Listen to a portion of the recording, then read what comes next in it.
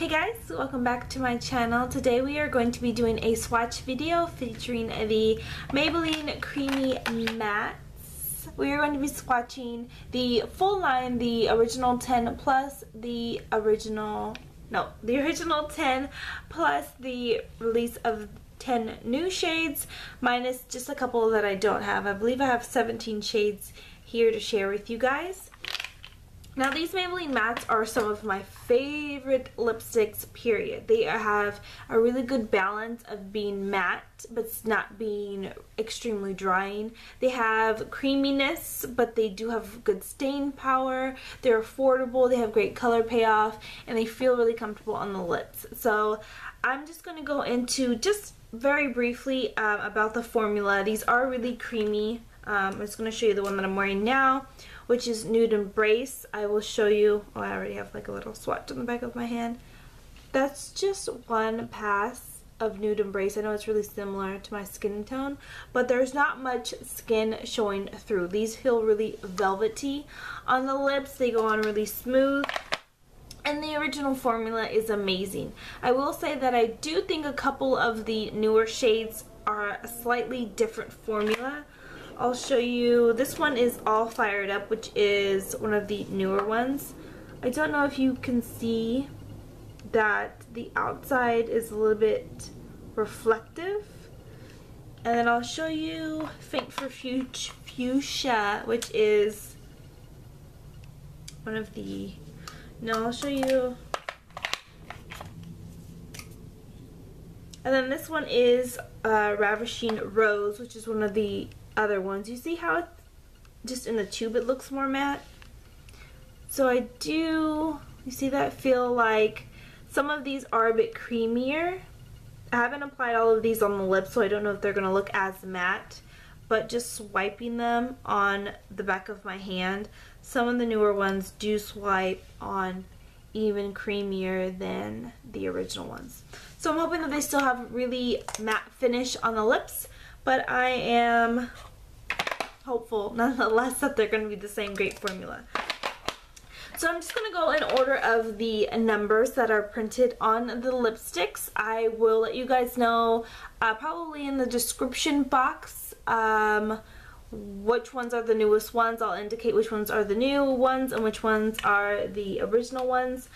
But I wanted to just do a swatch video of all of them in case you haven't picked up any or have a couple, so you know what the whole line looks like. Like I said, I'm just missing a couple, but I do have the majority of the shades. These have been really, really hard to find. I've been searching for months for these. I've heard about them a while ago and I've been on the lookout. I've been stocking in my drugstores, and when I first saw them, they were ran through, swatched. It was a mess. So they're finally getting more in. So I figured I had enough to just get this video up because I've been wanting to put this video up for a while. So thank you guys so much for coming back and enjoying. I'm going to zoom you in and get started on these lip swatches. So like I said, this one is in 650. This is Nude Embrace, and this is the shade that I am wearing right now. It is, I would say, a taupey nude color. It's not really warm to me. It's not really cool. Just a average nude. So this shade is 955. This one is called Daringly New. This one is a peachy, pinkier nude. I will have to say because these are so creamy, just be a little careful when you're applying it because it can lean and get dense on the lipstick. But I'm going to swatch that just here next to the other one so you can see a bit of the tone difference. And I'm only going to do 2 passes just so you guys can see the color payoff, but these ones feel really velvety on the lips when you press your lips together. Not normally a color I'd go for, but I saw a fellow YouTuber, I forget who, wearing this shade and looked really pretty on her, so I decided to pick it up for myself. This one is 656 in Clay Crush. This one has a little bit more red in it. It's a bit of a darker nude, but it's still really pretty on the lips. You can see how much though the color does jump from Clay Crush and the other nudes. So this shade is Nude Nuance in 657. This one is, as you can see, an even darker brownier nude. People have been saying that this is a dupe for Gerard Cosmetics 1995, which I do have, and it is the lipstick that I broke recently. So I'm very, very sad that I broke this because I really do love this shade. I'm just going to put a little bit of it next to... I don't know if you guys, did I even do it right? No. So to me 1995 is a little bit lighter and a little bit more pink, but they are really similar shades. So if you didn't want to pay the little bit extra for 1995, I would say pick up Nude Nuance. It is a really, really, really, really beautiful color, but I am still very sad that I broke my 1995. So this is the shade 660 in Touch of Spice. I have it here. This is Touch of Spice. That is Nude Nuance. And then there I have really badly swatches of 1995 of both. Touch of Spice is a bit more berry, so I do think that Nude Nuance is a little bit better of a comparison, but it's still, Nude Nuance is still a bit more brown. 1995, like I said, is a bit more pink. This one, trying to get comfortable, sorry. This one is a little bit more berry, but still really similar. I don't think that you necessarily need both of them. I just really love these lipsticks, so I want all of them. Here is 665 Lust for Blush. It's like a dusty rose color with some purple added to it. So this one's really pretty. I wonder why I don't wear it more often. It actually goes really well with my eye makeup, but definitely not my shirt. Oh, and I have it here, swatched, so you guys can see it compared to the other shades. So this is the shade 760 in Ravishing Rose. To me, it's like a neon dusty rose with no purple in it. Really just a dusty rose that's a little bit more vibrant and in your face. That's what it looks like there, next to the other shades. This shade is 675 for Fuchsia. Excuse me, this is a shade that I picked up. Jesus. This is a shade that I just actually picked up yesterday, so I hadn't even ever swatched it. This is what it looks like down there. This shade is gorgeous. It doesn't really go with my makeup that well. But this shade is 680 in Mesmerizing Magenta. Every time I pick up this color, I think, why am I not wearing this more? It's a really pretty deep magenta color. Has some purple in it. It's a lot deeper than the last shade, but it's really, really pretty. And the formula is still amazing. So far, all of the formulas here have been really consistent. They're not patchy, they're not streaky. You don't, even without a lip liner, my natural lip color hasn't really shown through, even with some of the nudes. They layer really nicely. These can, if you layer them too much, have a tendency to bunch up on the inner part of the lids, and I get what I call like lipstick balls in my mouth. It's kind of gross, but these you won't really need to layer so much to get the color payoff that you want. Shade is Blushing Pout in 682. This is a cool tone soft lavender shade. This is what it looks like here. I will swatch it next to I believe it's called Lust for Blush. So that's the difference. I really like these cold tone lavender colors. I don't know why. They do absolutely nothing for your teeth. They make your teeth look terrible. But anything lavender, light purple, I just love for some reason. So I'm really into this color. I know it's kind of a hard color to pull off, but I think if you rock really any lip color with confidence, it's going to look amazing. Oh, and the right lip liner, because some of y'all with them nudes, stop it. So this shade is 681, which is Vibrant Violet. I've come to realize that I don't actually like purple lipsticks unless they're extremely dark or extremely light. Like, I don't like just regular purple lipsticks. This one's dark enough to where I feel like I could wear it. It's kind of kick-ass. I kind of like a badass in this color, like a boss. Like, I'm cool. So yeah, that's how this looks like. It makes me feel like a dork, apparently. But this shade is gorgeous. This is the first time I'm swatching it and wearing it. Don't know if I would say it's like vibrant violet. To me, it's really deep to be called vibrant, but it's kick-ass. It should be called kick-ass violet. Why can't I say that word? Violet? Violet? Violet?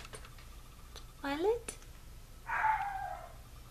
That dog. I think I'm starting to get loopy because I haven't eaten all day.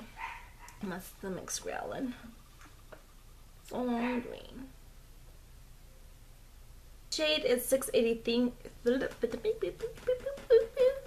This shade is 683 Pink and Chic. This one is like the vibrant equivalent of Pout. What is it? Pout out? Blushing Pout. This one's like the neon equivalent. This shade, though, I have to say is not my favorite. I really want to like it.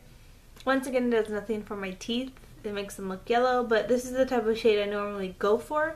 But I don't know if you guys can tell that, oh, my stomach just really growled, how it's starting, like you can see my lips through it. This is the color though that I think I'm going to keep, just because I like the formula so much, and I'm sure that I can mix this with, oh my gosh, are you hearing my stomach? I'm sure that I can mix this with another shade and just make it work. This is in the shade 684 Electric Pink. To me, this is just a more toned down version of the last one. Unfortunately, it still has the same layering problems on the edges. I don't know why my lips are dark, like just right here. It's not even just a lip line, it's like inside. So, and right in here. This is where sometimes I have trouble with colors like this. This is what it looks like next to the last one. The only difference is this one is like more hot pink. This one's a little bit more of like a hot lavender color.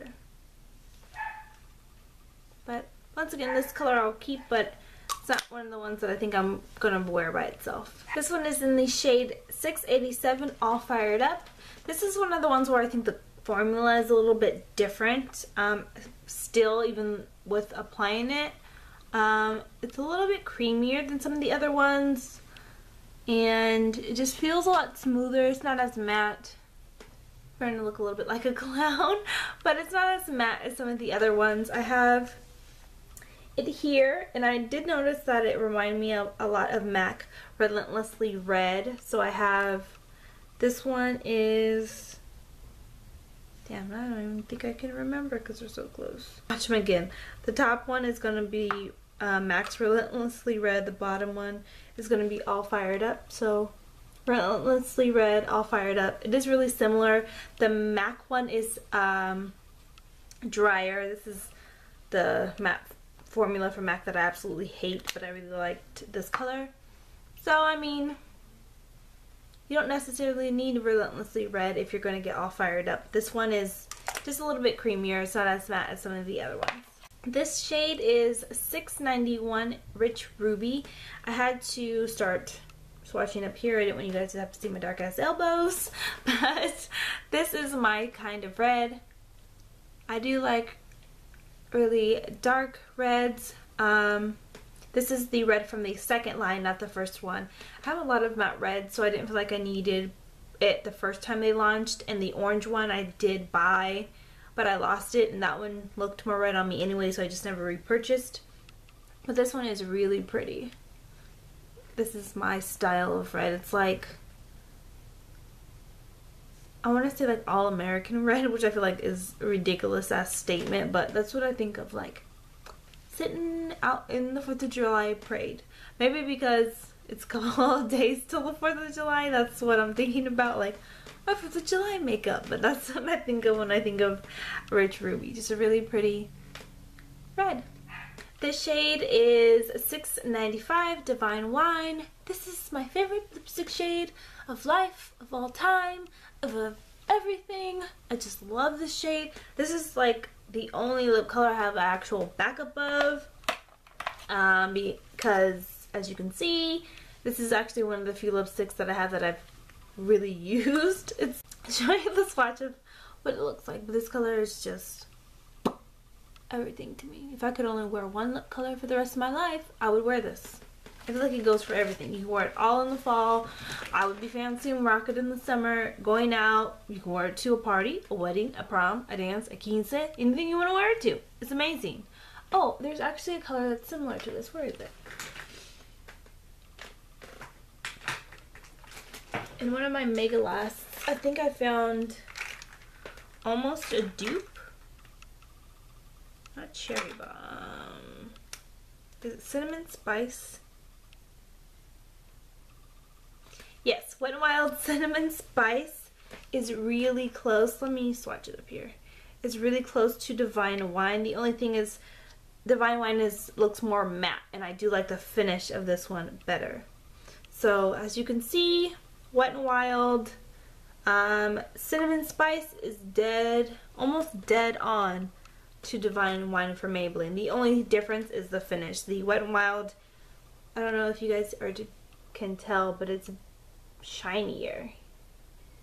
And I do really like the more matte finish of this one. I feel like it makes my lips look fuller, but bruh, this is the first time I'm applying Burgundy Blush, and I was already looking at it like, is this gonna be another contender with Divine Wine? Do you see my mouth right now? Do you see me? That just gives me some attitude right now when I'm putting this color on. Very similar to Divine Wine, just darker and more brown. Especially when I pair it with the lip liner, it's giving me a really similar effect. Braid flip, pose, stunt. I feel amazing. And also very delirious from not eating all day. So here are the shades of, I know I look crazy because I have other shades, but these are the shades of the Maybelline Creamy Matte Lipsticks. I know I'm supposed to be looking at you guys, but me and myself are having a moment with this lip color. Thank you guys for watching the whole video. If you guys made it this far, please like and subscribe. Let me know in the comments below what favorite colors you have of this line. And let me know if I should pick up the couple ones that I don't have. And I think that's something else. I'm not very good at outros. I haven't filmed in a really long time. So thanks for watching. Bye guys.